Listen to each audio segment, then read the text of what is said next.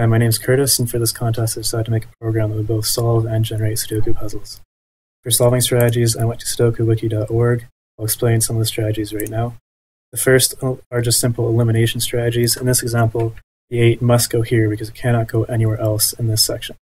The same with the 4. It must go here because it cannot go anywhere else in this row. In this example, only one number can go in this cell, the 5. Therefore, the 5 must go here. If cells exist in pairs, that means the numbers must go in these two cells. So these cells cannot have a 1 or a 6. If two numbers can only go in two cells, then that means they must go in two cells. So therefore, other numbers can be eliminated from those cells. The same exists for triples. They're just slightly more complicated.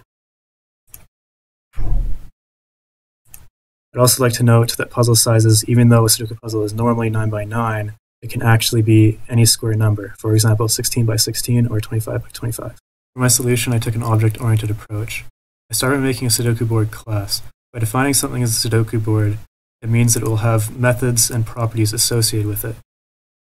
Methods that I created, such as toString, so I can simply call fprintf a.toString, and it'll print a nice-looking board. I then defined a method that would backtrack through the board so I could generate full boards. So if I call a equals or b equals a.fillBoard, then it will fill the board.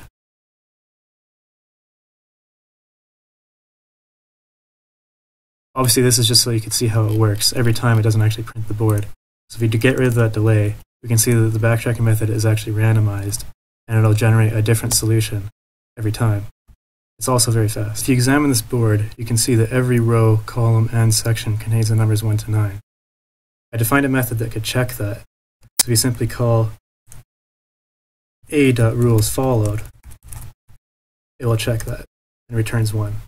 Now, if you were to change the board of A so that the first entry was something other than a 3, such as a 5, then the rulesFollowed would no longer be true.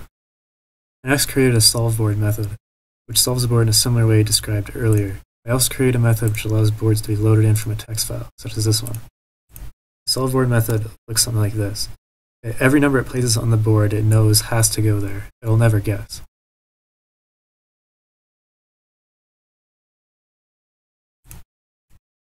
I also created a generateBoard method.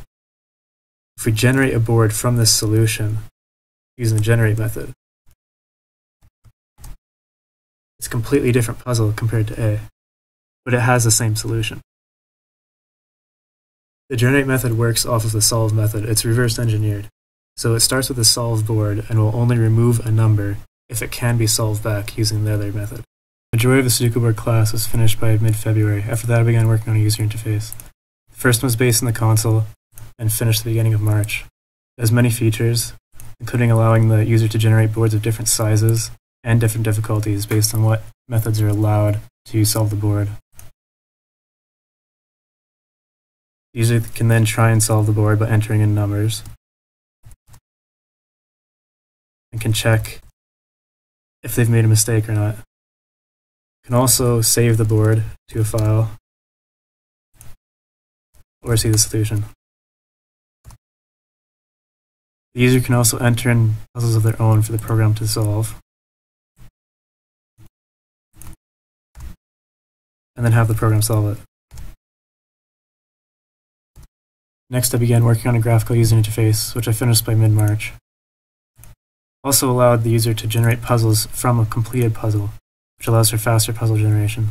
Note, however, that although these methods will solve most Sudoku puzzles, they will not solve all of them.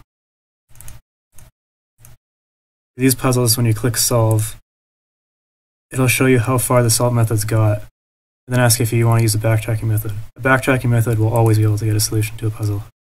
Also note that generating larger boards can take a very long time. That's why I included a progress bar in generating these larger boards. In it, you can see how many empty locations are on the board, and you can also see that that grows. That's because the generate method is removing entries from the solve puzzle. Clicking cancel will simply stop this and result in an easier board.